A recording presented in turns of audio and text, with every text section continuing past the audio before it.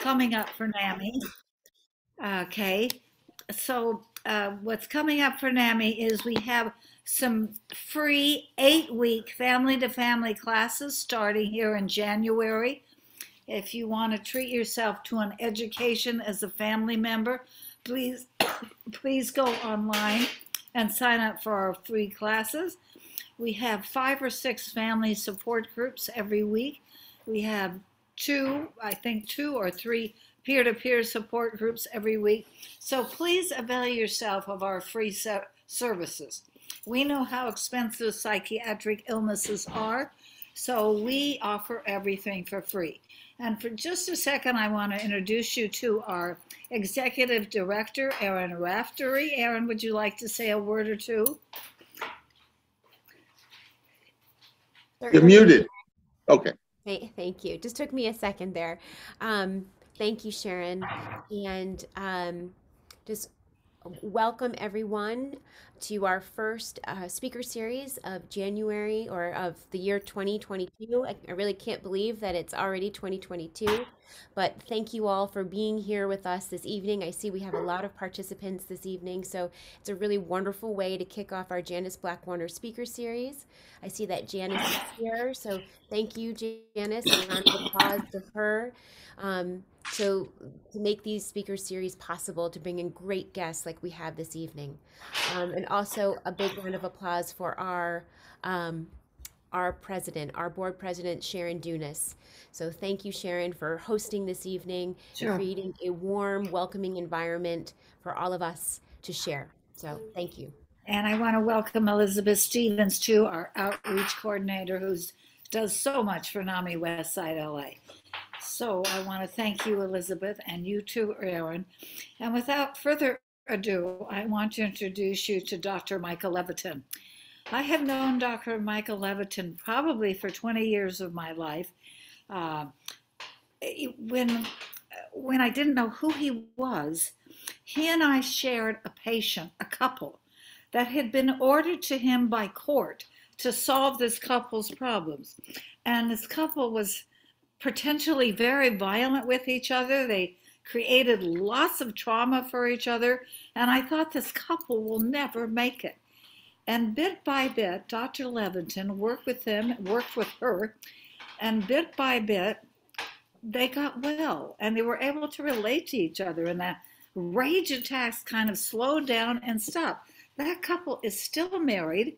They're a very viable couple in Beverly Hills, doing a lot for charity and doing a lot of business in Beverly Hills, and have a slew of friends. And I credit you, Dr. Levittan, with saving that couple's life. And that was my first experience with you. Thank you. And then we invited Dr. Levittan to be our speaker. We used to have the Pathways conferences, yes. One up at the Jewish University. And Dr. Levittan spoke on his favorite topic, which is managing anger and dealing with anger and working with anger issues within the family system. And then I think you spoke again at another Pathways conference for us. Do you remember which one that was? No, but it might have been on, I have a lot of favorite subjects, by the way. It might have been on PTSD. It might have been. So I do a lot of talks on that. Yeah. And Michael Levittan is really talented. He is, people refer to him to manage anger throughout the county. I think he's getting referrals from the Department of Mental Health and is really involved as a known entity for anger management within family systems. And I give you this talented speaker, Dr. Michael Levittan, who's speaking on anger during the pandemic and how to relate to it and what to do with it. And welcome, Dr. Levittan. Thank you. I appreciate that very much. I hope I can live up to your introduction. I also specialize in, as you referred earlier with the couple, a lot of domestic violence work and child abuse work and post-traumatic stress and school violence and sex trafficking, suicide. I've been presenting on for the last couple of years. and I'm very involved in this, not just for treatment, but some activism. I belong to many organizations, and I just want to see peace in the family and peace in the world. So without further ado, shall I share my PowerPoint? Can I start with that? Yes, welcome. Okay. It's an honor to have you speak for us. Thank you so much. Does everyone see it now? Is it shared or not? Sure. No. Not yet, Dr. It's not shared yet. Okay. So let me minimize it. And, oh, okay, I see what to do now. There we go. This should work, hopefully. Our new, not so new, but the age of Zoom. Yes. Great. The age of Zoom is upon us. So I want to wish everyone a happy new year. I appreciate your checking in on this presentation. I very much appreciate Sharon, as she was so kind to me over the years and in the introduction. And I so appreciate the work you've been doing for so many years, Sharon, and you're very dedicated. I know many people professionally, and you're as dedicated as they come. And we need that now. Thank you. So I'm going to start. Now, I submitted several titles for Sharon, and Sharon liked this one. We all have lots to be angry about. The key is to manage it. But as Erin reminded me in the email she sent, what we're doing, focusing on, is anger management with mental illness in the family. So I added that parenthetically, but it's a major theme of my talk tonight. And I'm going to move along with the slides. And what do I have to do to advance it? It's not advancing right now. Anyone have any suggestions for how to advance the slide? It's happened to me once before. Page up, page down. Try hitting your space bar. Wait, how about this? Okay, I think I have to use, you know what it is? It's a PowerPoint that's an older version. So it may take me a while to advance each slide, but hopefully I'll get the job done, and all of us will gain something. Some of this you might know, you might be familiar with. Hopefully you'll learn new things that you can apply in your life, in your practice, in your families. So this is just an overview of what I'm going to be talking about. I'm going to be talking obviously about anger management and anger and what it is and different types of anger, destructive, constructive, the roots of our dealing with anger, and then talk about mental illness in the family and how that intersects with anger, talk about caretakers, and then some basic anger management tools hopefully we can take away. Oh, now it advanced by itself. That's great. So I often use this slide near the beginning of my presentations. I love those who go under, for they are those who cross over. Meaning, when you go through something meaningful in your life, a hardship, an obstacle, when you cross over, and whether you've had a sickness, whether you've had a loss in your life, whether you have a family member who's had a sickness, a friend, a loss, any trauma really, when you go through that and learn from it, get therapy if you need that, however you can go through it, not over it, not skip over it, you can cross over to a deeper level of living, a deeper level of compassion for others, I believe.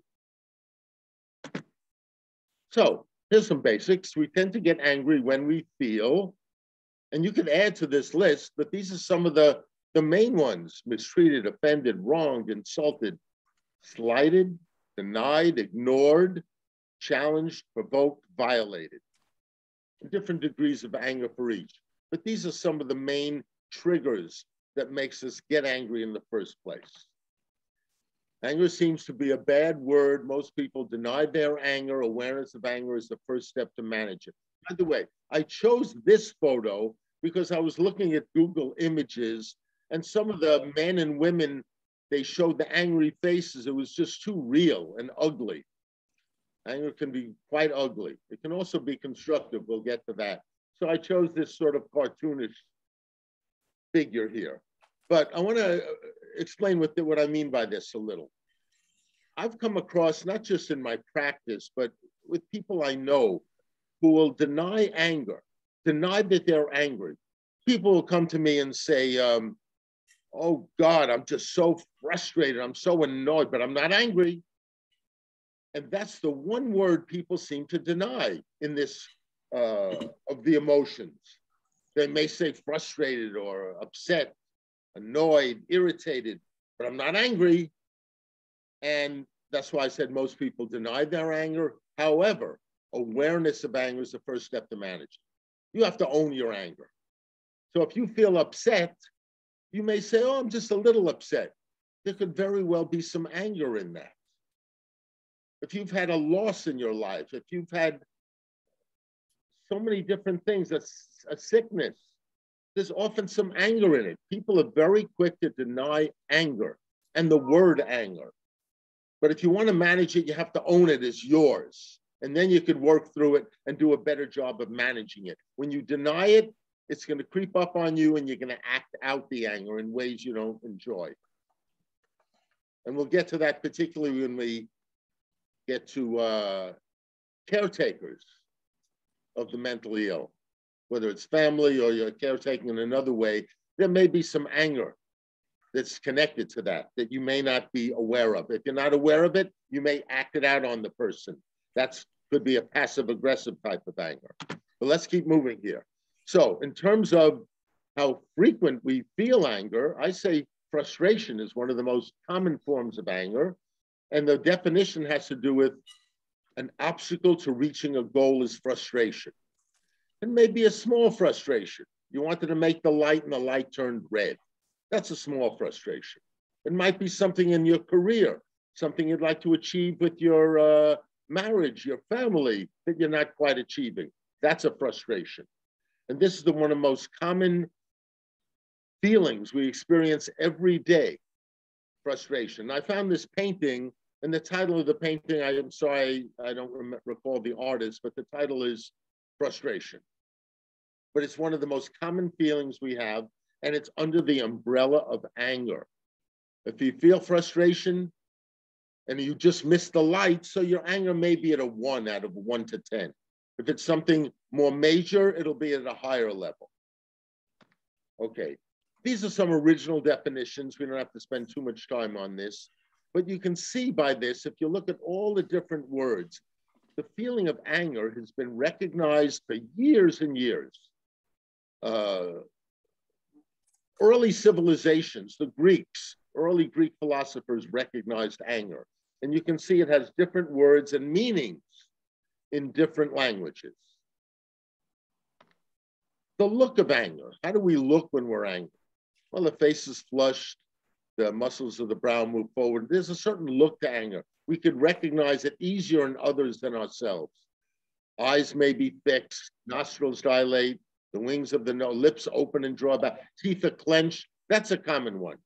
Clenching teeth. There's other signs of anger too that don't have to do with the face. It may have to do with a nervous habit of just tapping your foot. There may be some anger in that, or with our fingers hitting the table or something. There could be some. The harder we hit it, the more likely there's anger in it, and the higher the level of anger. Some myths of anger. These are not true, but many people believe them, that it's a negative feeling only. It is not. And I'll get into specifics on that. That you can get rid of anger. Well, you can get rid of it in the moment, but it's going to come back. Life is filled with angry moments. If you're alive and interacting with people, and as Sharon referenced in the introduction, what's going on in the world now, not just with mental illness, but with COVID and everything, and isolation. About anger. Come here, you'll like it. Well, thanks for that, but you can mute it, great.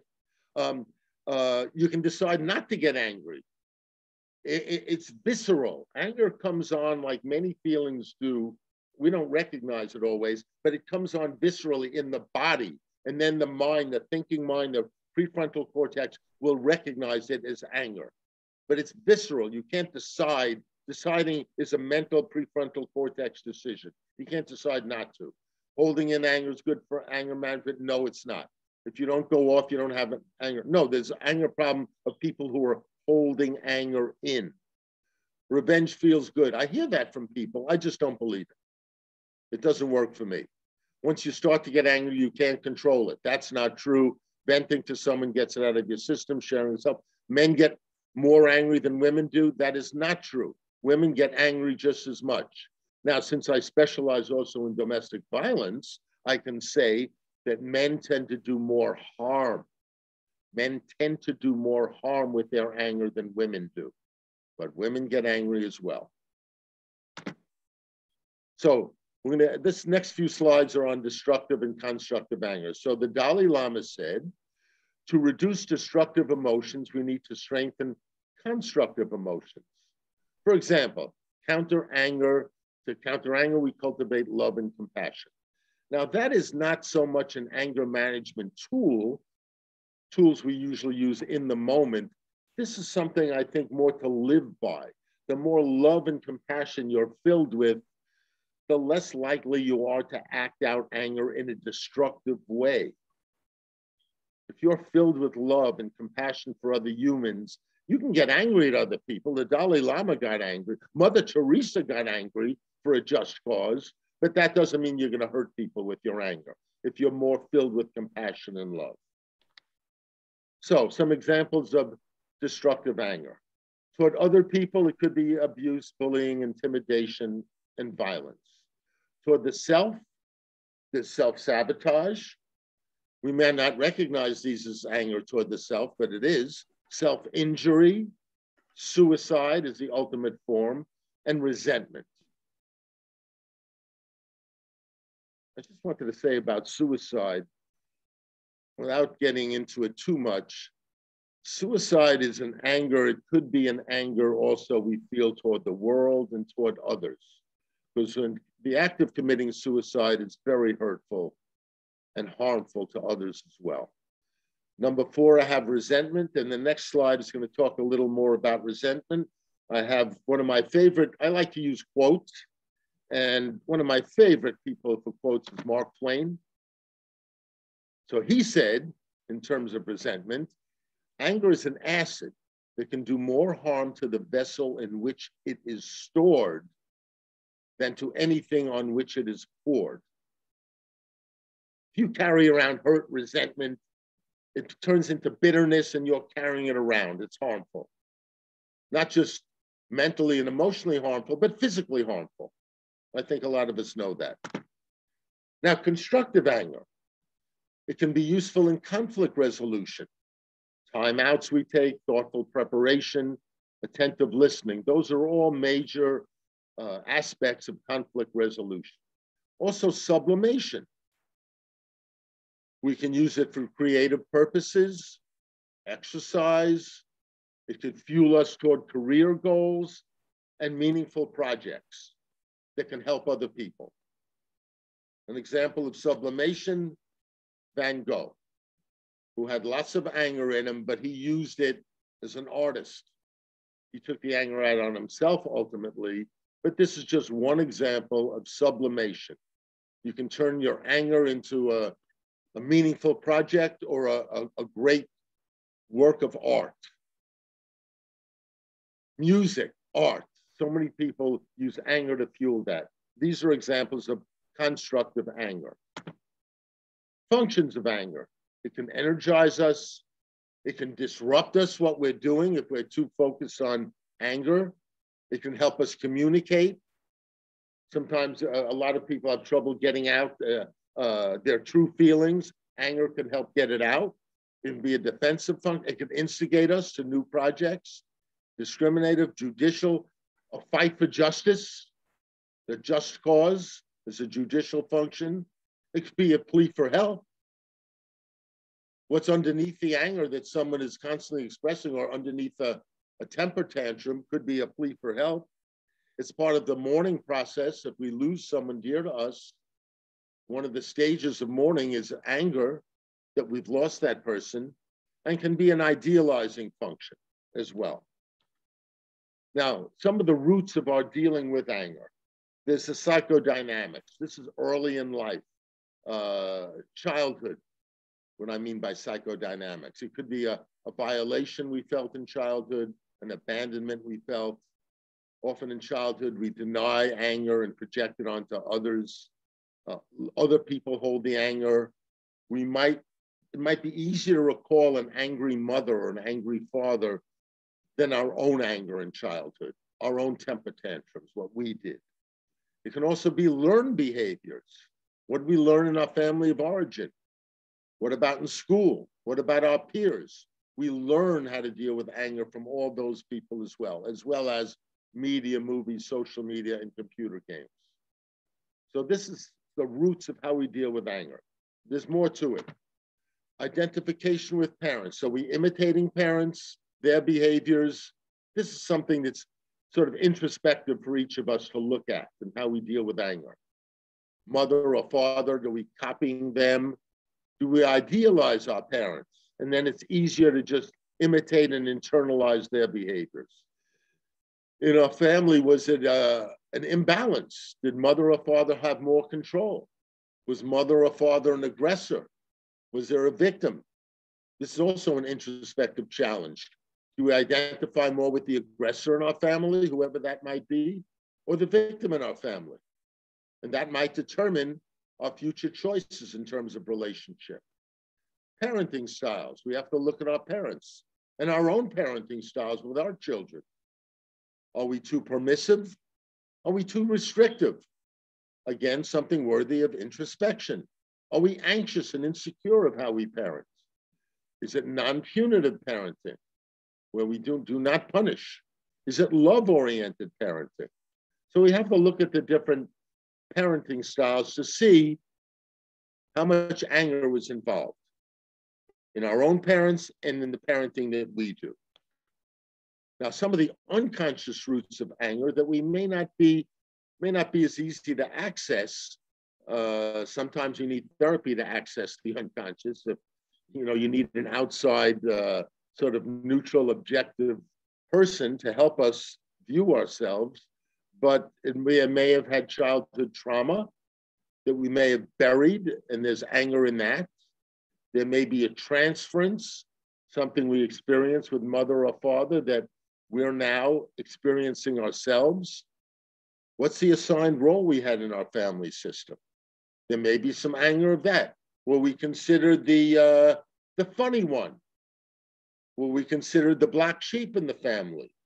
Were we considered the favorite? Being the favorite has its obligations too.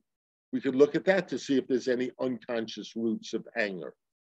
Projection of inner badness. Any badness we feel, that we feel guilt anywhere, we may be projecting that onto others and be angry at them, but it's our own inner self that we may not be totally looking at. And then expectations of unconditionality. This is something I see a lot in the couples work I do, the couples therapy. Some people have an unconditional, an expectation of unconditional love from mother or father. And maybe we did receive unconditional love from mother or father. Does that mean we have that same expectation with our adult partners? And maybe that's not fair. Maybe they're spending time thinking about themselves or focusing on the children, or they're not as available to us unconditionally as maybe our mother and father was. If we're projecting that and expecting that from a mate, we can get some of unconditional love, but you can't get it all the time. We're no longer children. If we're projecting that onto them, we may be angry that we're not getting that round-the-clock unconditionality. That as adults, we can expect some of that, I'm saying, but sometimes you have to fend for yourself or turn to a friend. How does anger manifest in the psyche? Psyche meaning our mental and emotional minds. There's the fight or flight, which we'll get into shortly, explain that more, or freeze. There's repression, which means that sometimes we repress the anger, and it's sort of out of consciousness, but it's there. That's the danger of denying it when we may act it out because we're denying, oh, I'm not angry, everything's fine. Suppression it's similar to repression, but it's in the moment where it's easier to access suppressed anger, where after the fact we can say, gee, I think I might have been angry there, or why did I yell at that person? Why did I talk like that? It's easier to access. Repression is more of a, look, we all have defenses. Repression is more of a massive defense. It's harder to access. And then depression. Freud said that depression is really anger turned inward, that we're not fully aware of it, and we turn it on the self. It affects our mood, our energy level, etc. That's another form of internalized anger. And the sublimation I mentioned before is when we do good deeds or create works of art or music with our anger. So the fight or flight response. This is something all humans and animals need for survival. In moments of great stress or life or death situations, we need to have a fight or flight response that activates the body for action. We need to fight or flight from the situation. What sets off the fight or flight response is anger or fear, and we need to have it. The problem with couples who are arguing is the fight or flight response goes off and they secrete adrenaline and all of these other aspects of physiological life, but it's not life or death. And couples sometimes argue as if it is. It's supposed to be a joke here, where I guess it's kind of sexist in a way. The man is looking at the fight portion of the bookstore. I don't know if they have bookstores anymore, and the woman is looking at the flight. But plenty of women fight and plenty of men flight. Well, that's an inappropriate joke and no one's laughing. Okay, so anger versus depression. And because there are similarities and differences. Anger involves advancing one's position toward the other when a violation occurs. You want distance from you. You want to move the other away from you so you're aggressive with them. Depression involves giving up one's position toward the other when anger is unprofitable. This is, the implicit aim of depression is closeness. You're feeling distant from the person, you want closeness. It's more of a passive position. As I said before, depression can well be internalized anger. A most common anger problem that I see with patients, with friends, family, myself sometimes, I try to avoid it. I'm trying to be conscious of it. This is talking about an incident to others and avoiding facing the relevant person directly. You can call it gossip. So many of us will complain. Do you believe this happened to me with my boss? Do you believe my wife? Do you believe my husband? They did such and such. This is common. And people don't face the person directly. We'll get to that when we get to assertive behavior in terms of how to do that. Now, instinctual aggression, I'm going to go quickly through this. Anger is part of our instincts.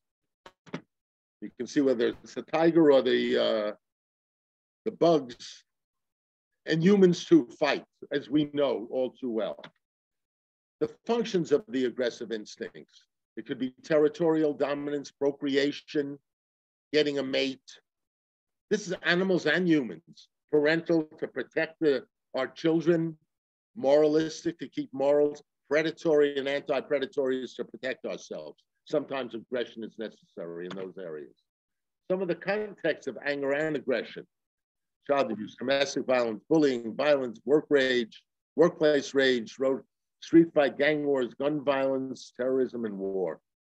I didn't mention as part of the introduction before, the gun violence. I'm quite involved now in a think tank and another organization to fight gun violence in schools and elsewhere. Road rage, another context. This is supposed to be a joke too, road rage ahead. You get a warning. No one's laughing either. Okay, I'll try to be funnier as we go on. It's a serious topic, so humor is important. Aggression in the world. Now, again, illustrating how anger has been with us for so long. Philosophers on anger. Plato said, when allied with reason, it could rein in baser appetites. The point Plato made is it needs to be allied with reason. It can't be just the overwhelming emotion of anger. I'm not going to read each of these. I want to go to Seneca, who in Roman times said that anger is the most hideous and frenzied of all emotion. Once allowed, it could be unbridled and ungovernable. And Descartes said, excess anger should be avoided at all costs. When used appropriately, anger provides strength to repel injury. Injury, physical injury, he meant, and psychological injury. Now, what Aristotle said, this is a great anger management principle. And Aristotle said this over 2,000 years ago. And anybody can become angry. That is easy. But to be angry with the right person, to the right degree, at the right time, for the right purpose, and in the right way, that is not within everyone's power, and it's not easy. What I say is, it is within your power, but you got to work at it. Get some help, read some books, be conscious of your anger, be aware of your anger, and then you can express it, as Aristotle said, in the right way, at the right time, with the right person. If you just go off any old time, it may not be a good time for the other person to hear it. Voltaire said, the greatest of all crimes, at least that which is most destructive, consequently most opposite to the design of nature, is war. But there never was an aggressor who did not gloss over his guilt with the pretext of justice. I find that aggressors, people who are violent, people who commit domestic violence, will gloss over their guilt with the pretext of justice. They feel they had a just cause. That's why they were violent. Now, Einstein and Freud had a dialogue. Einstein knew that his principles of E equals mc squared and relativity principles were being used to create bombs. Hydrogen bomb used some of his principles. He didn't want that. Einstein was a pacifist. So what did he do? He wrote to one of his contemporaries. Freud was a little older. He wrote to Freud and said, what can be done to protect mankind from the curse of war? And Freud responded, quite pessimistically, I'll say, human instincts are of only two kinds, those which seek to preserve and unite, those which seek to destroy and kill. This instinct is at work in every living creature, is striving to bring it to ruin, reduce life to its original condition of inanimate matter. There's no use trying to get rid of man's aggressive inclinations. Aggressive impulses are inevitable. Freud believed in a very dualistic way, a very absolute way, in a life and death instinct. I believe he did not see the nuances that we've come to learn since. H.G. Wells said, again, not very optimistic, man is still what he was, invincibly bestial, envious, malicious, greedy. Man unmasked and disillusioned is the same fearing, snarling, fighting beast he was 100,000 years ago. These are no metaphors. What I tell you is a monstrous reality. I want to read this. Sheila, you got to give me more than 40 minutes, but we did have, you give me a long introduction. I'll do the best I can.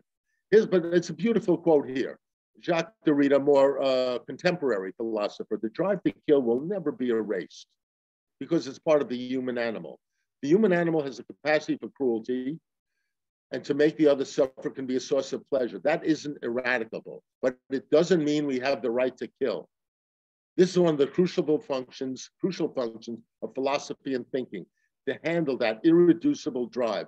Cruelty and aggression are always there, but they can be transformed into things that are beautiful and sublime. The word sublime, and we had used the word sublimation before, have the same roots. It can be sublime if we channel it correctly. Aggression can be transformed into something more interesting than killing. I can kill the other without putting an end to his or her life, and can be aggressive in a way that's not despicable. Anger in the brain, I'm just going to cut right to this. I'm going to skip some slides as we go here. There's the low road, which we need for survival. This is when we sense things. It goes into the part of our brain, the amygdala, which can turn on the fight or flight response immediately. We need that for survival. The problem is we use that low road where we're secreting adrenaline immediately when it's not a survival issue.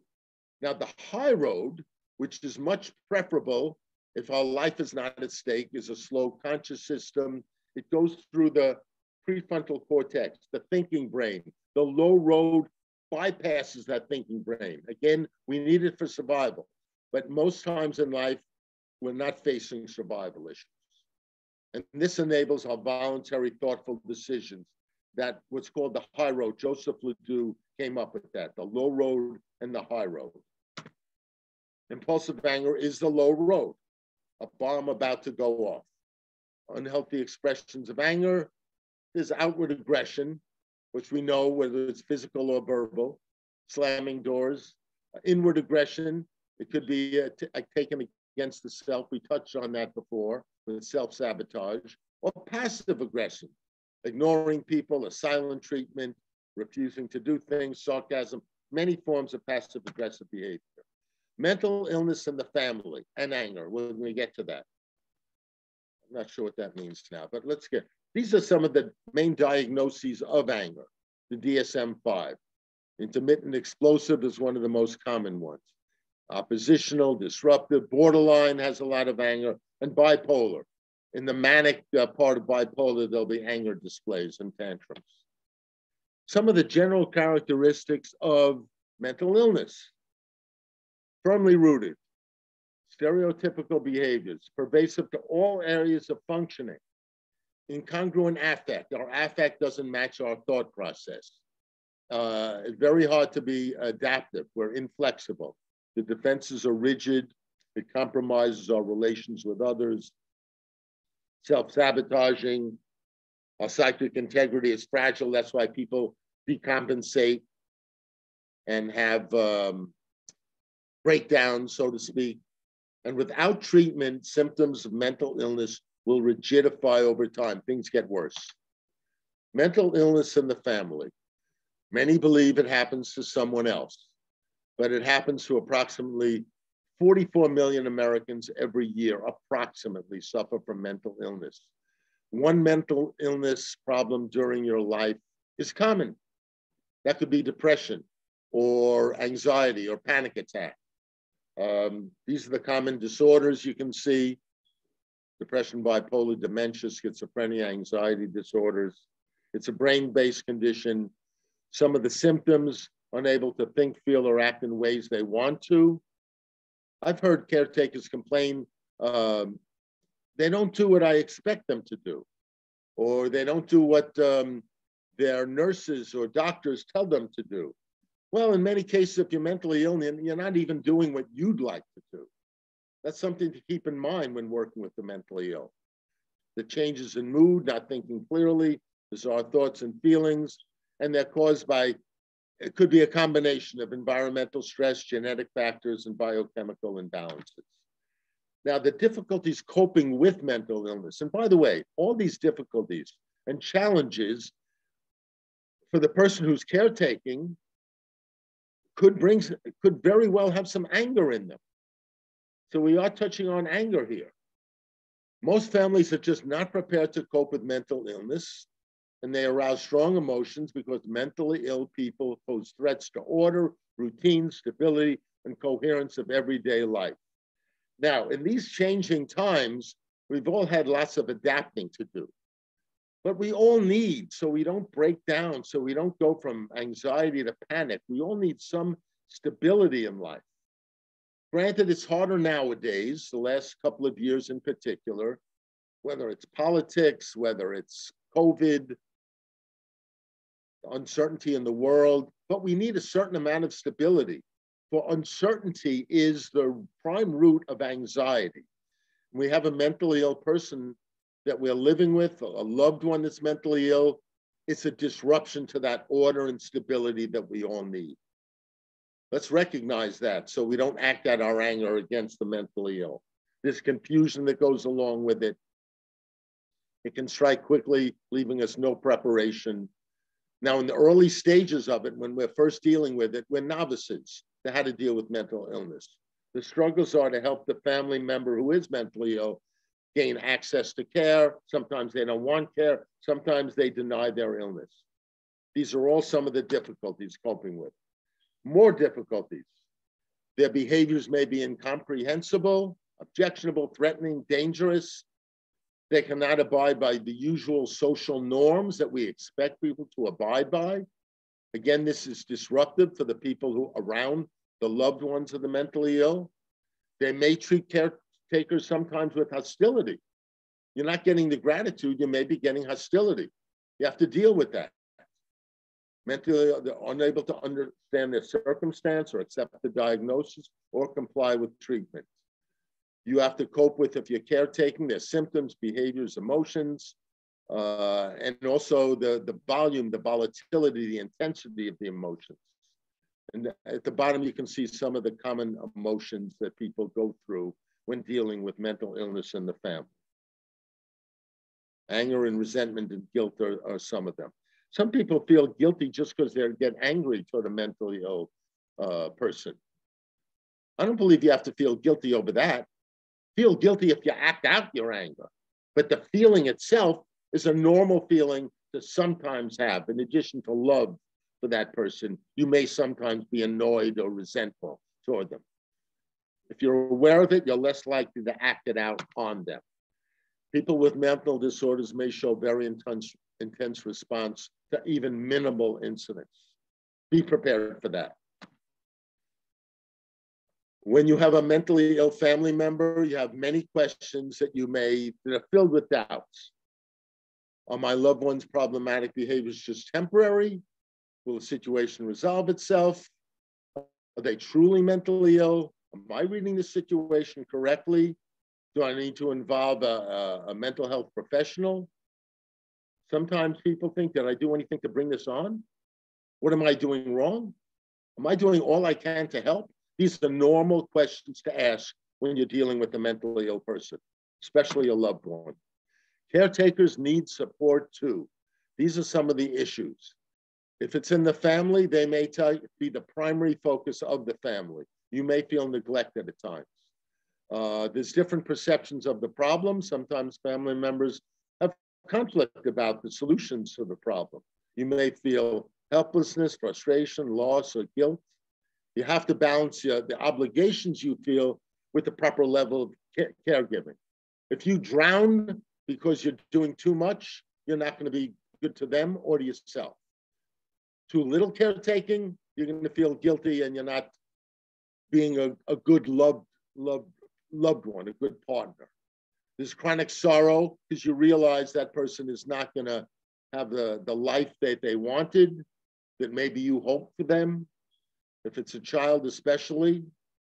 And there's compassion fatigue and burnout as well. If you keep doing it too long and you're too involved, you drown in it. What are some coping skills for caregivers? Learn about the diagnosis. Don't define the person by it. Spend time together. Provide support, empathy, understanding. Set boundaries. Make decisions together when possible. Try to involve them if it's possible. Learn the difference between helping and enabling. If you do too much, too caretaking, do every little thing for them, you're not giving them a chance to have the self-esteem that they can do things by themselves, the ability to learn from an activity. So learn that distinction. I should have underlined that. That's important. Do your own activities to balance out your life. And these are some, whether it's breathing, relaxation, mindfulness, exercise, good sleep, constructive self-talk, we can get through this. Plan for emergencies that often happen with the mentally ill, breakdowns, suicidal thoughts, violence could happen. Accept partial solutions when they occur. Be realistic. In other words, focus on what you can do. A small triumph could be very meaningful for the mentally ill. And try to recognize that when it happens. Express your anger and frustration in compassionate, constructive manner. Work on being sad instead of just mad all the time. There's a sadness to it. Recognize that. And I did underline this. Draw the illness-person distinction. This dichotomy is a valuable tool. You can be angry more if you take the illness itself than the person who did not willingly, voluntarily bring it on. If you just keep anger toward the person, that anger may become excessive. If you realize there's an illness there, that's a distinction that's important to draw. Now, I've done some research in terms of and you can have your own views on this, but 4 primary stages when you're caretaking for a mentally ill family member. Before the diagnosis, a lot of confusion. This emotional anime is really from the French. It's sort of a bewilderment that your life has been disrupted. It's a breakdown. And that happens when this first occurs, because your life is going from coherence and predictability to chaos and disorder. The diagnosis briefly provides a medical frame that clarifies the situation. And initially there may be hope, compassion, and sympathy. But then a sense of permanency kicks in, where the initial optimism that they can be fixed goes away to a sense of permanency. And efforts cannot change things, meaning the recognition leads to relief from the burdensome belief that you're due to solve it. You can help, you can be supportive, but the chances are you cannot solve the problem, you cannot fix them, you cannot get them onto road to better health. The earlier slide that talked about some of the rigidity in the character of mentally ill. There is rigidity to us, and some of that rigidity hardens over time. It's hard to give up this hope that you can fix things and change things, not just for the mentally ill, but sometimes people are trying to change their partners. And you can be supportive, but if you try to change things, you're going to get in the way and you're going to cause more anger and disruption. So, some of the 4 C's that could help caretakers. I did not cause it. I cannot control it. I can't cure it. All I can do is cope with it. The acceptance of the idea they can't control another person's illness and not responsible for their fate. A resignation of an acceptance of the ineffectuality to change the course of their mental illness. It can relieve their discomfort, and the suffering can diminish. Because you keep trying to change things, you're knocking your head against the wall. It's hard to give that up. It really is.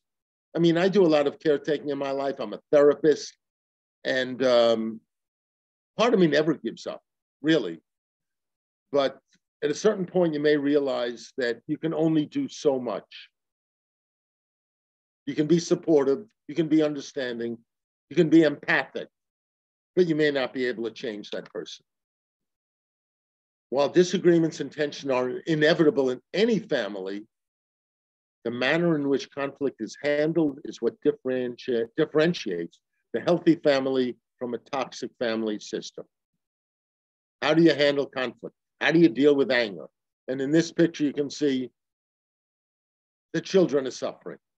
The little baby suffering doesn't have much cognitive recognition as a little girl here who's a little older and has an idea what's going on. She looks like she's been through it before. In terms of the impact on children, when they have mentally ill parents, it's a major risk for their development. They have a higher risk of developing mental illness. When both parents are mentally ill, the chance is greater. The higher risk when a parent has more than one mental disorder. It can be inherited through genes, inherited through learned behaviors. It's an unpredictable family environment. It puts stress on the marriage and affects the parenting abilities of the couple. These are some of the ways that children suffer. Not just with mental illness, but with domestic violence, as you can see in this picture here. Some of the protective factors for children that they have when they're able to reach a certain age that the parent is mentally ill and they are not to blame. You know, when children are very young, it's sort of a child-centric world. They think they caused it, the illness, they caused the violence, they caused the divorce. A lot of children go through that. I see as a therapist, adults who talk about their childhood, a lot of them felt that they caused it. You have to help them with that. If they have a stable home environment, that could be helpful. Therapy can be helpful. The sense that they're being loved, at least by one parent, can be really crucial for a child. And then all the other protective factors here in school, friends, interests, and getting support somewhere and attention somewhere if they're not getting it from their parents. The double bind theory, we're going to just briefly mention. This has been mentioned as a possible cause, not just a genetic cause, but a family environment cause when you're getting conflicting messages. A lot of us have gotten that and have overcome it, and we don't have a mental illness. When your parents say one thing and then they contradict that. An example is at the bottom. You must love me. Well, a child may not feel they love that parent every moment of the day. Don't be scared. The child may be scared, but they feel some sort of compulsion to go along with what the parent says, to believe the parent. That presents an inner conflict. You're feeling fear, and your parent is saying, don't be afraid. A lot of parents do that. You must go to sleep. So you may be feeling something else. And the classic double bind is that a lot of us get is, grow up already, do this, do that, you can accomplish this. But then they also get the message, verbal or nonverbal, you're my baby. I need you. Stay with me. I love you more than anyone will ever love you. Those kind of messages with the grow up message are conflicting messages. Creates a double bind for the young mind of a child to try to comprehend. It's very difficult. Some anger management tools. These are some basic tools. I'm going to specify some of them, not all. Taking a time out when things get too heated, you're too heated, or the other person's too heated. Timeouts can really save a lot of, you can save violence, it can save a lot of bad words that couples say to each other, insults that can be very hurtful, that people remember, that stay with us, whether they voice them or not. And these are some of the other tools. I'll get into some of them here. Start with classifications of behavior. This is very important to learn these distinctions. Passive aggressive, and the healthiest, assertive. When is it okay to be passive? Well, if you're too heated, the other person's too heated. The other person got bad news, there's a loss, there's depression going on, there's other people around, then it's okay to be passive. But don't make it a regular habit, because then you're stuffing your feelings, keeping it in. And these are some of the characteristics of passive behavior. And if you look at the last one on the list, you can only be passive for so long. If you keep holding on to it, pretty soon it's going to leak out. One definition of passive aggressive behavior is anger that leaks out is passive aggressive. It's not direct, but little things you may do that hurt the other person. So holding on to anger, being passive too long, no good. Aggressive behavior. Here's where you just care about yourself. You're pushing your own agenda. You're disregarding the other person's feelings, boundaries, their rights. You're disowning their feelings because you're just externalizing, acting them out, and you lack empathy for the other. We all know what aggression, and by the way, all of us have some aggression in us. Some of us have a lot more than others. Try to recognize it so you don't act it out. Passive aggressive behavior, some people say this is so annoying because it's an indirect expression of anger. It's a veiled put down. How can I say, oh, you look so nice today. That could imply you didn't look nice yesterday. I mean, there's so many things. Where'd you get that dress? Where'd you get that shirt? I mean, just things people do, a veiled put down. Faux humor, jokes at other people's expense. Sarcasm can be another. Omissions, oh, I forgot. Omissions, excuses. So with passive aggressive behavior, there's a resentment or an anger you're carrying inside, and it leaks out and hurts the other person indirectly, but they feel it. People are aware when you're being passive aggressive.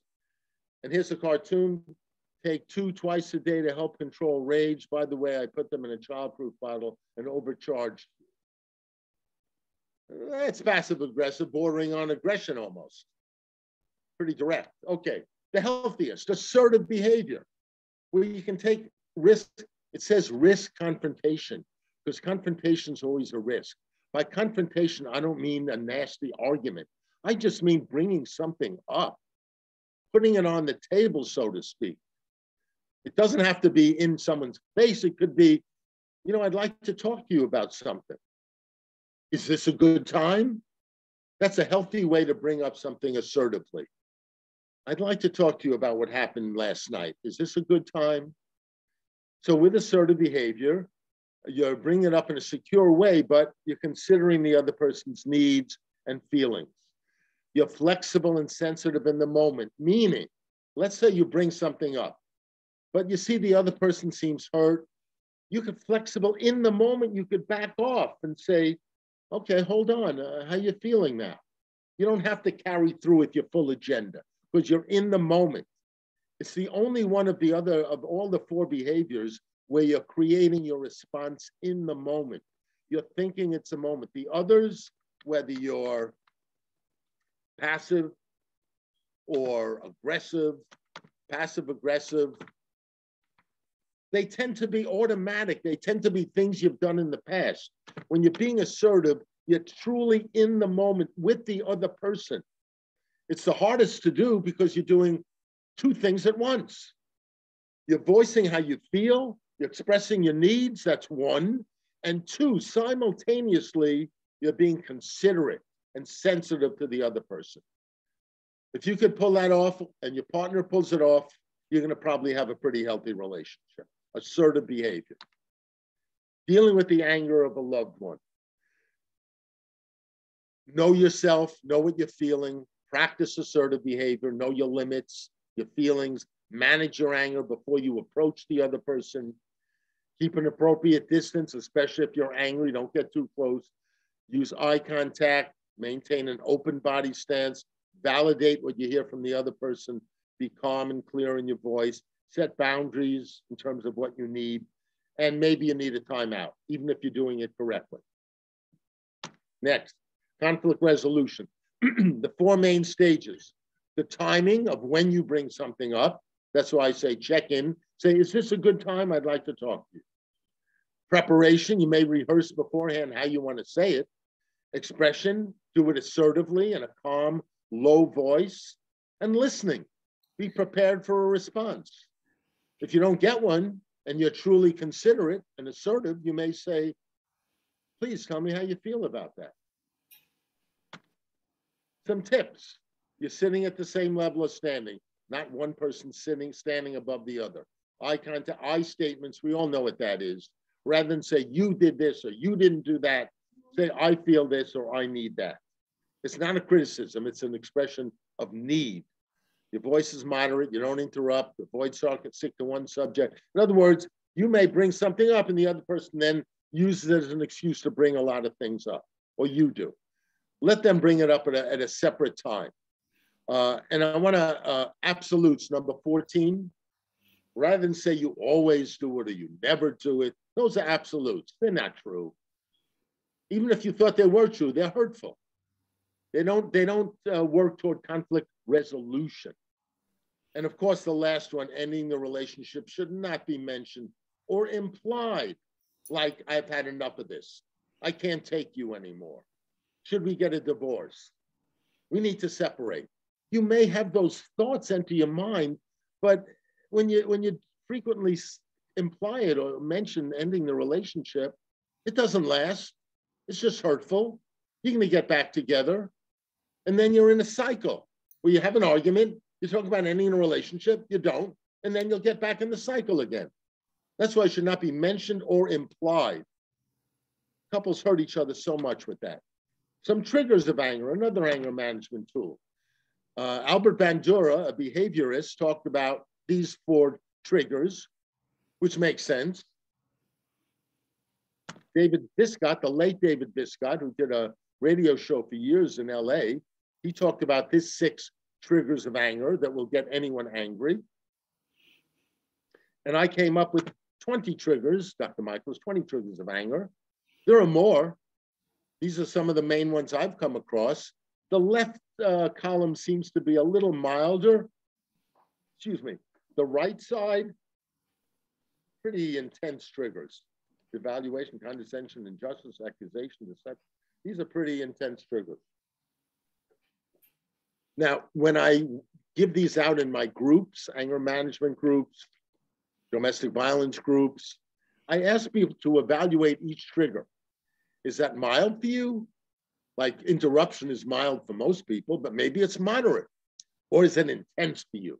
That's part of knowing yourself before you approach another person with any angry feelings. Know yourself, know what really triggers you, and other things are much milder for you. The deeper work, we're getting toward the end now. Processing versus acting out. Try to process feelings rather than act on them immediately. Some things that happen that go down between couples or between you and your child, you and your sister, your brother, a family member, need to be thought about, need to be processed, either with a therapist or try to do it yourself. But process it rather than just acting out is more of an immediate, impulsive response. Overcoming self-righteous anger. Some of us are so committed to our cause and so certain we're right. And I say this, even if 1,000 people say, you know what, you are right. If you have a self-righteous tone, the other person's not going to hear it. There's a certain humility that if you think you're right, you need to have that humility when you're expressing yourself to the other. Take responsibility for your own behaviors if you hurt someone else or your anger was out of line. So, Dr. Levittan, can we sort of bring it to a close? Yes. So people can ask you questions? Okay, yes. We would love to be able to ask you I questions. think I could do this in a minute and a half. Okay. You're not going to be angry with me, are you, Sharon? No. It's a joke, it's a joke. Okay. Yes. Trying to get a laugh here. I'm dying here. Okay, that's what comics say. I'm dying up here. Okay. Developing empathy for another can be a very useful tool. And I'll talk about empathy in a minute. I even have something, anger management in Buddhism, blaming, which is so common. But there are reasons people blame. You feel you have control of the situation because there's a need. When something bad happens, spilling a glass of milk or a certain argument that happens, there's a need for attribution. Who did it? Who caused it? And our first response is usually, not me, not me. We don't want to feel guilty. We don't want to feel an inner badness, which I mentioned earlier. Empathy, based on making attempts to feel the feelings of another, easy to achieve when we've had that experience ourselves. We can still learn empathy, even if we didn't get it from mother or father. Empathy is best taught by active demonstration. You can't tell someone to be empathic. You show them empathy and maybe you'll get more of it from them. It requires capacity to connect to our own feelings. It can lessen the intensity of anger and resentment. If you can feel for the other person, you're not going to act out as intensely your anger, which is what the next says, the next one. And it broadens our perspectives on other people, other cultures. Empathy is a valuable tool for many reasons. There's a quiz if anyone wants to see the power. Some people mentioned you want to see this PowerPoint after. I can provide it. And the last thing I'll say is I'll end with this slide. Anger management and Buddhism. If you become angry or afraid, there's a natural kind of adrenaline principle. When you actually start to speed up, that's what happens with adrenaline, with anger. Use the speeding up to bring you back to the present. Use it as a reminder to slow down and listen and look and develop patience. Learn to pause and allow yourself and others some space. This involves self-awareness, self-recognition. Hey, I'm speeding up. Maybe I need to pause and take a moment. The last one, the way to help and becoming a complete human being is to no longer hold so tightly to yourself. You long to go beyond that situation. You are no longer afraid of yourself. You don't feel that you need a protected place to hide it. You can be free to be yourself, and part of being yourself and a complete human being is being aware of and sensitive and compassionate to others. Thank you, Michael. This was such a great talk with all the references to Plato, Aristotle, Nietzsche. It was so great. It was very broad and it was very helpful, and you went through absolutely everything with anger management. Let's take off your PowerPoint so people can ask you questions. Great. Okay. So here we are. We've got our gallery of people.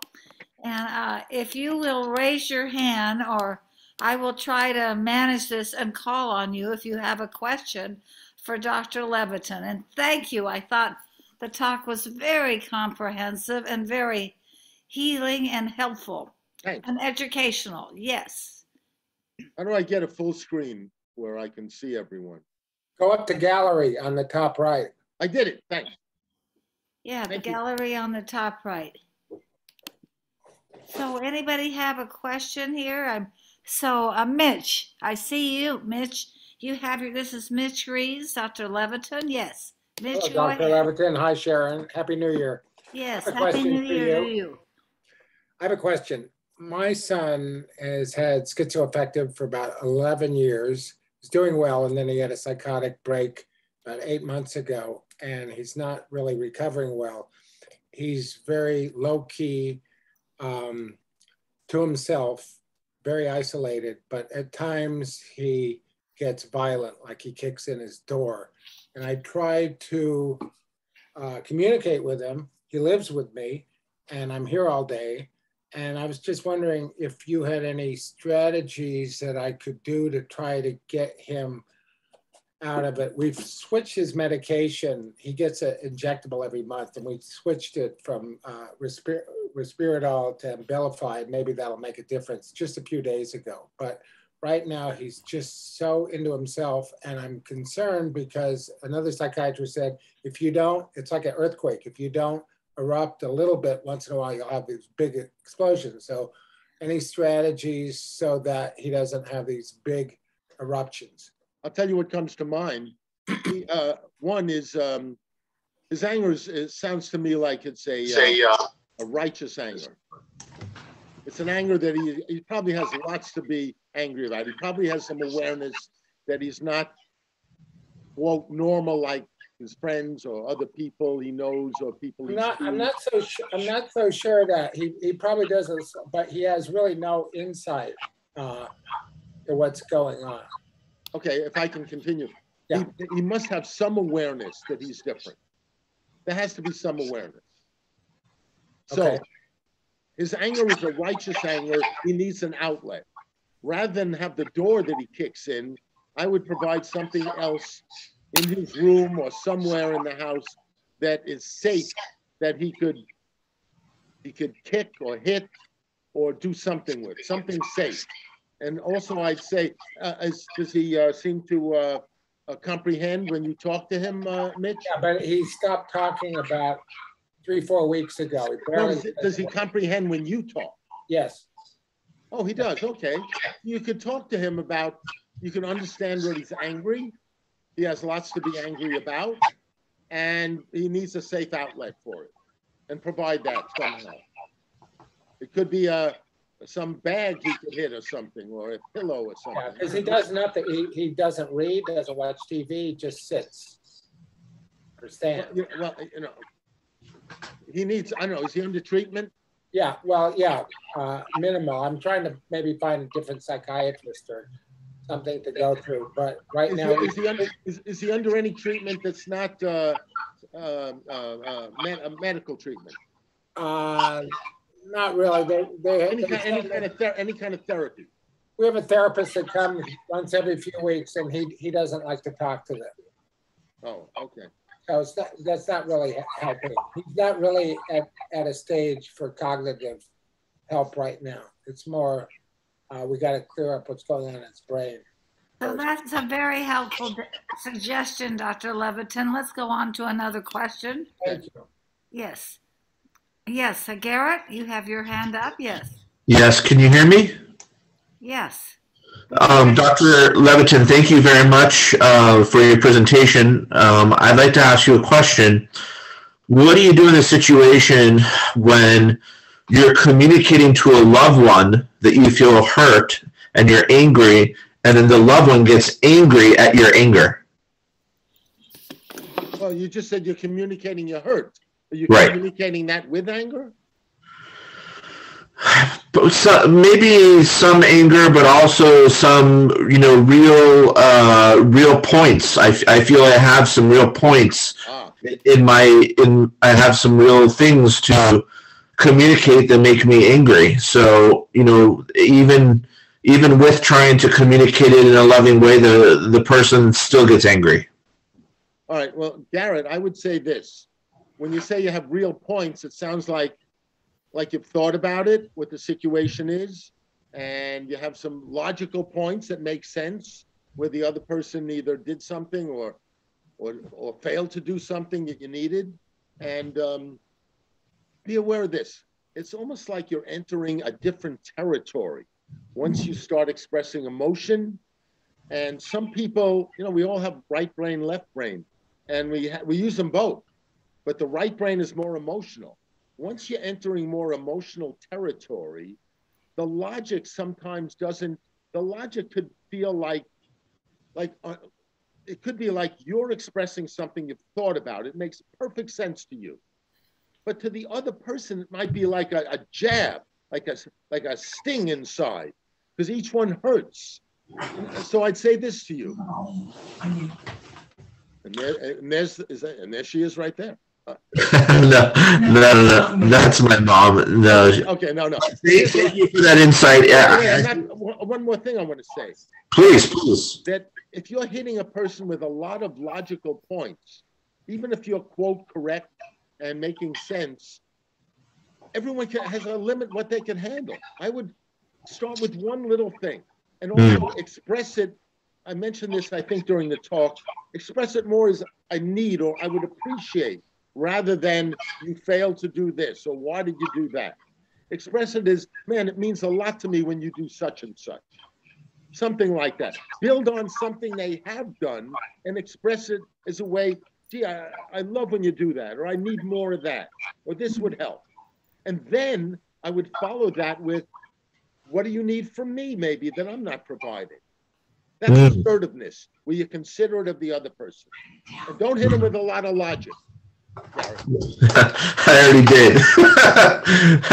I've already launched the email, so unfortunately, this will have to be email. Oh my God! Put it in drafts. Too late.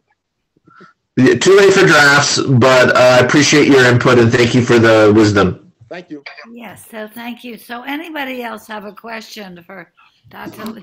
Janis? Your hand is up. This is Janis Black. Hi, Doctor. Thank you so much. We all really appreciate this topic. So you said a lot about learned behaviors and the roots of how we learn. Do we identify with the aggressor or the victim? Right.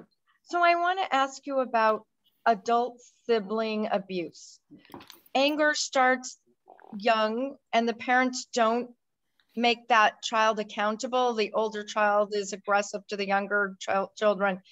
And when say that again, the older child? The older child can be very aggressive to the younger child, but the parents say, oh, it's nothing, leave it alone, leave it alone. So when the child grows up to be an adult, there's a lot about adult sibling abuse and nobody, you know, they talk about your spousal abuse or your husband or wife, girlfriend, boyfriend, but people don't talk about the adult sibling.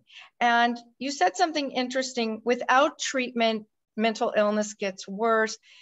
And you talked about the aggressors floss over the guilt. And I find that was the quote from, who was that, Voltaire? I think. Go on, Janis. So essentially, aggressors don't apologize. They think they're always right. And when they become old, like over 60, and they've been doing this since they were 8 years old. And you know, when people say, oh, that person's never going to change. But how do you deal with the anger when that person's already an adult, you know, they're almost 60 years old and they're never accountable. And the family always aligns with them. And it's very hard. Well, you know, bringing up a large topic, it sounds like it's a family systems issue. And one of the things that early in life, people are, and it's not usually a conscious process, but they're assigned roles in the family, in a sense. The children, this one's this one, okay. So, you know, when you're talking about an aggressor, it is harder to change when you get older.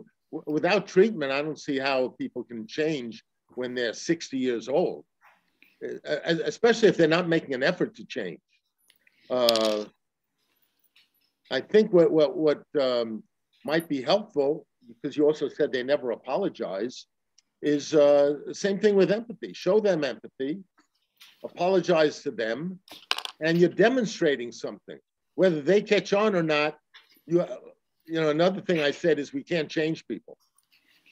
We can guide them, we can support them, we can show them the way, not with our words, but with our actions, when we're empathic, when we're apologetic, when we take responsibility.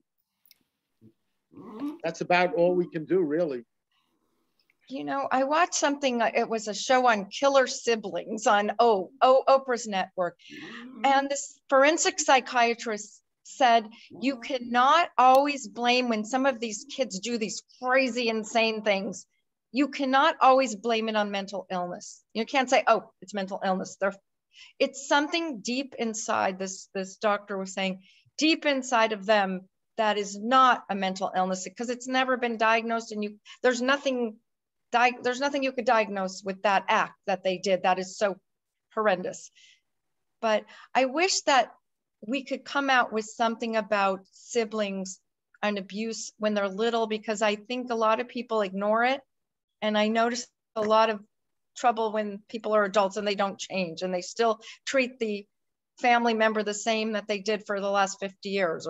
Well, it sounds like there's a failure of parenting going on, that they're always excusing the younger siblings being hit. It sounds like a failure of parenting and neglect, and to tune in. But it also sounds, Janis, like I don't know if you're talking personally or not, but you mentioned something about the family aligns with the aggressor.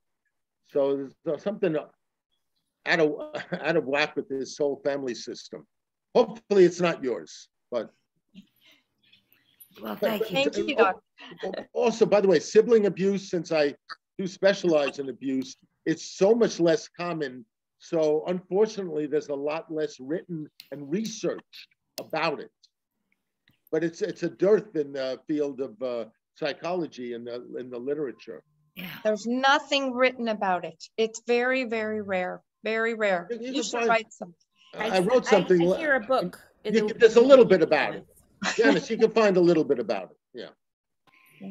But So you're right. thank you, Dr. Levittan. Any other questions this evening?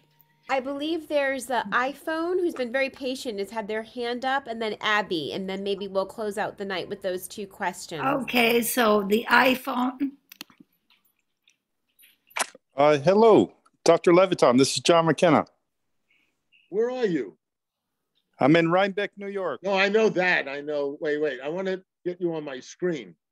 Are you on the screen or are you shy? No, I don't have the video up, but thank you for covering all these issues on anger. On the eve of January 6th, I'd like your take on the rationale or the communal or cultural side of anger, and what do you see as some of our challenges on a macro sense of people expressing their anger in these very large, wholesale,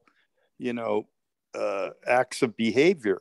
We're hearing about escalation of air rage, obviously January 6th. Is this a phenomenon that you feel we can even tackle on a macro level? Well, and then Well, I think it's an old term, mob mentality. There's something about, it starts with really the need for community. Now, on its face, when I say need for community, it has sort of like an optimistic, wholesome feel to it, need for community. However, just like so many things in life, it can go off the tracks where that need for community means a need to join others. It may be a need that people have to worship in a religious sense. It may be a need to worship in another sense a political figure.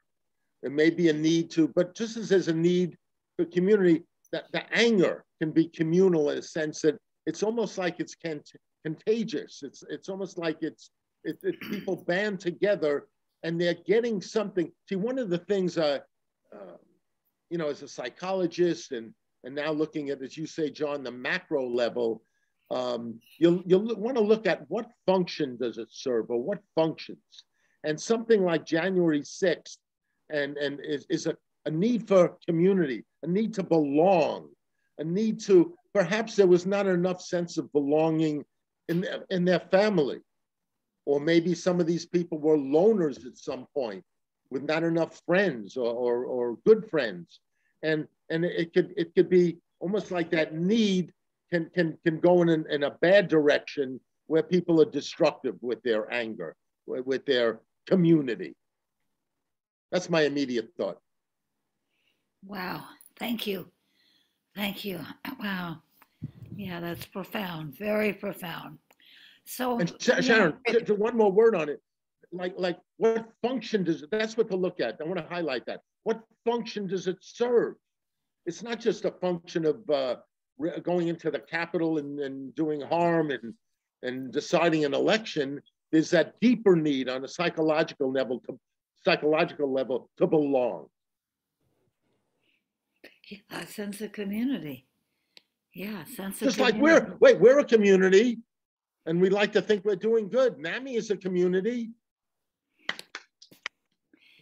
Thank you, thank you, thank you. So the last question. We had the last question. Aaron, who was that? Abby has her hand raised. Abby, okay. Hi, thank you so much for this talk. It's really been wonderful. So this actually is a personal story. I have a son with anxieties. He's in his 20s. We live in different cities. He came to visit me, and we were talking, and I said one sentence that was very gentle, but it triggered him. And what happened after that was him yelling and screaming, just nonstop, going on this major tirade. Our family's been through lots of therapy. So to try and break that screaming and yelling, I went outside to take a walk. And because he has separation anxieties, even in his 20s, he followed me, screaming and yelling nonstop. And I just couldn't break the screaming and yelling. And yeah, it was just awful. So what do you do when you try to get away from somebody in that kind of situation? Okay. You said you were in different cities, but in this incident, you were in the same place? Yeah, he's on the West Coast. I'm on the East Coast. He came to visit me. And how old is he? He is 26. Okay. All right. So I have a couple of thoughts. One is that you said something, one sentence, very gentle. Yes. So it sounds to me like that's your perspective. One sentence, very gentle. It was not his. It was not his. Right. And I don't know, what you need to do at some point to minimize the chances it will recur is to find out what was so upsetting. And if he opens up on that, I would not interrupt, even if he says something you don't agree with. Let's say he says, Mom, you were screaming at me from the start. Right. And you know, Abby, you said, no, I wasn't screaming. You don't verbalize that. Once he starts talking, this is what I said earlier to, I think it was Garrett. It's not about the logic. It's not about the facts. Here's what I say. When you're dealing with facts, you know, that's good for business and science and investment and this and that and banking. You know, a lot of facts mean a lot. When you're dealing with personal family stuff, I say feelings over facts. So the fact is, in your mind, one sentence, very gentle, but the feeling is very different from him. Right. Now and one more thing I want to say on this. When you say you thought taking a walk would be good, I don't know how you took the walk. The paper I did not display, couldn't display them all, was timeouts. And with the timeout, timeouts is, before it happens, before the argument, you know, you'd let the person know at some point, you know, if things get really heated between us, it's not a blaming statement. If we get into an argument, you're not saying when you lose it or when you don't do that. When we or between us, you use those joining words, we and us. a timeout may be necessary. So you let the person know in advance. And if your son or anyone you're dealing with has a extreme separation issue, before I would walk out of the house, I might say, I'd like to take a break now. I think that might be best. How do you feel about that? You give them a heads up. Right. But you know what? In a gentle way. Yeah. Sorry, there was no heads up. He was already. No, you have to provide the heads up that you're leaving. Which I did. Did you get with someone like that with an extreme separation anxiety issue? I would say, are you okay with that right now? Because let's say whatever he objected to earlier, in that moment when you say, are you okay with that right now? You're showing consideration. You're showing in his mind that you do care. Got it. That might work. Okay. Thank you. Any anger management tool or anything we've talked about, there's no guarantees it's going to work 100% of the time. All you're doing with an anger management tool or a stress management tool or anxiety management tool, you're very much trying to increase the chances that it will work. But nothing's guaranteed in life. Because people, not just mentally ill, but people can be unpredictable.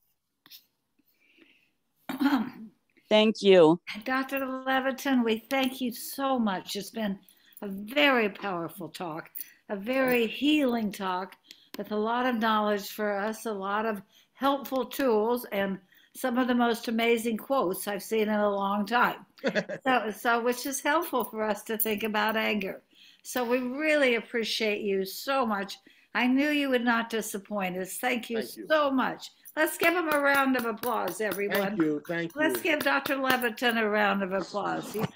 He's a gift to our community. Thank you. To helping anger management and helping families manage anger. He's a total gift to our community. And thank you for Sharon, thanks for the opportunity. How can we